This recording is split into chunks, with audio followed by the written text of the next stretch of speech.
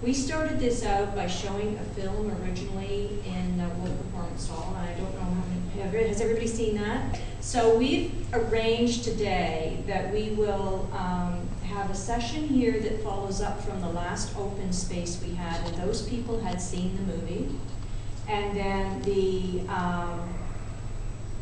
room upstairs is for the people that have not seen the movie. And you will still get to participate in an open space right after the movie, but it's set up in such a way that those who were here before can carry on their discussion from the last meeting, if that makes sense to people. Okay. Oliver is going to help facilitate the meeting tonight and to keep us on track. So we're going to be bouncing back and forth a bit, I think, on what we do. My name's Marianne. There's a few things that, the one thing I want to bring to your attention down at the bottom of our rules of engagement here, and Oliver will take you through those in a minute, but the public meeting is a public meeting and it is being videotaped, so just so that you know that, in case that's a concern to anybody. So, Transition Town itself is, obviously it's a philosophy, it's a movement, it's something that we engaged in as part of an organized movement in England. They saw that there was a real need around addressing the climate change and addressing peak oil. With those two parameters, they realized that one of the things they had to do was really reskill and get back to the basics of survival in each community, rather than relying on being fed globally, all of their goods coming from the global market instead of from the local market. So with that, Transition Towns was born in England, and Oliver and another one of our initiating committee members, Greg, went to the original training that was in, where was that? In Clinton, and there's another one coming up in Guelph in the middle of May, but they went to that original training and learned the basics, and actually far more than the basics, I think, to get us started and to really start the group here in London. So they're the ones that actually have the skills of doing this, and I'm just kind of tagging along. It's very much a grassroots organization. It's not meant to have a lot of structure around it in the sense of, you know, we're going to stand up here and tell you what it's all about or how to do it. We are just going to try and give you a flavor, and then you figure out what needs to be done in London. Each city is different, each community is different, and it really is about developing community. It's about working together. It's about creating a space where people feel safe, feel cared for, and have the ability to offer their skills and to use their skills for the better of everybody, for the common good. It's an all-volunteer organization, and it's meant to engage you with each other. It's not about us kind of telling you what to do, but it's to engage you with each other and find your level of comfort of what you want to be involved in. It's around answering some questions, the broader questions, and then discussing those. So, Oliver, you want to add through? Yeah, I would want to add something to that. I mean, it's tempting to people disappear off onto a training course for a weekend and come back as if they know everything that needs to be done.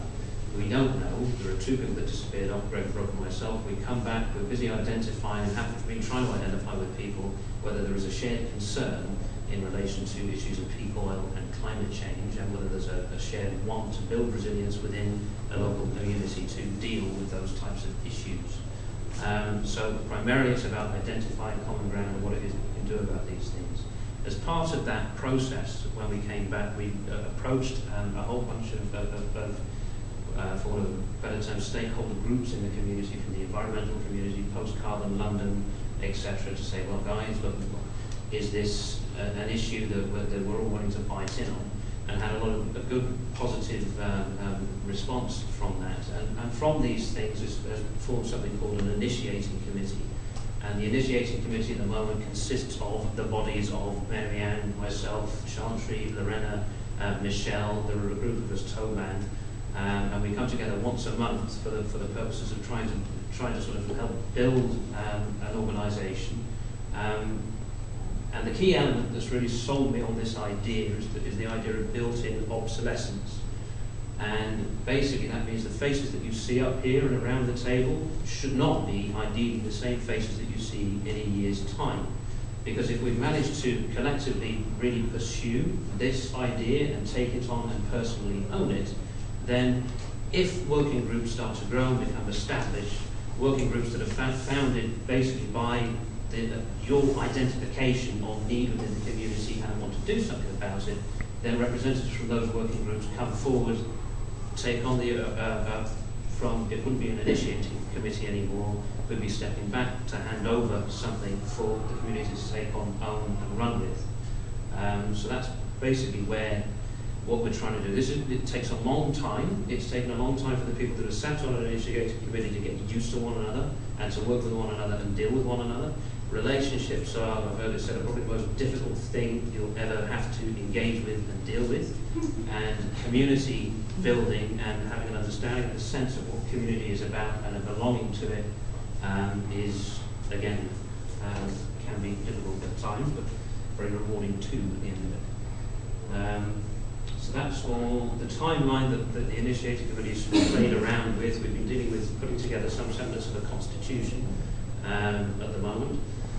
And we are hoping that we're going to be if growth happens in the manner that we're hoping it will, then by March the 1st next year, hopefully that should be the first annual general meeting of a Transition Town London body.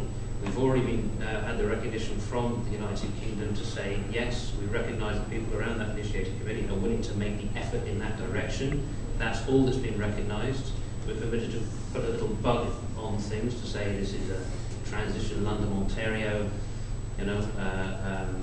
affiliated or event and what have you, so we can put something out there in that regard.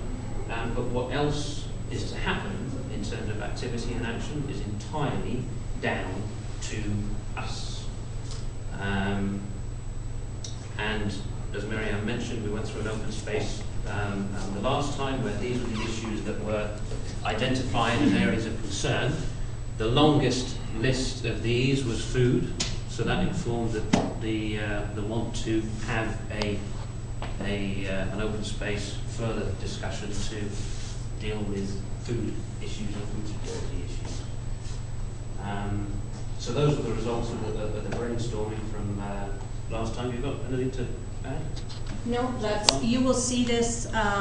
We've got packages for you as we break into groups to talk about the two questions of how do we localize our food supply so we can become more resilient and self-sufficient, and how do we know what to do to make the localization a reality. We have packages for you to take with you. Maureen has a package upstairs for the group that is going to see the film.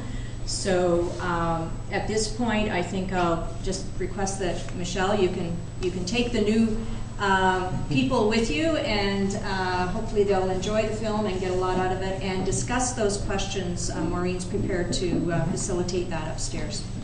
One of the benefits of seeing the film and then having the discussion is that you are discussing it from the point of view of the people that started the transition movement.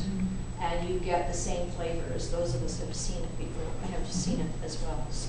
We had a very good turnout the first time that it was shown here, and it seems to me that there is a thirst out there to do something, but this is a marathon and it's not a sprint.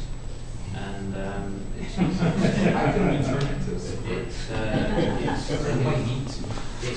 it's gonna take time. You can't rush the relationships in that regard. So, yeah. Okay, so those who want to go with to see the film, please, now's your chance to go with Michelle.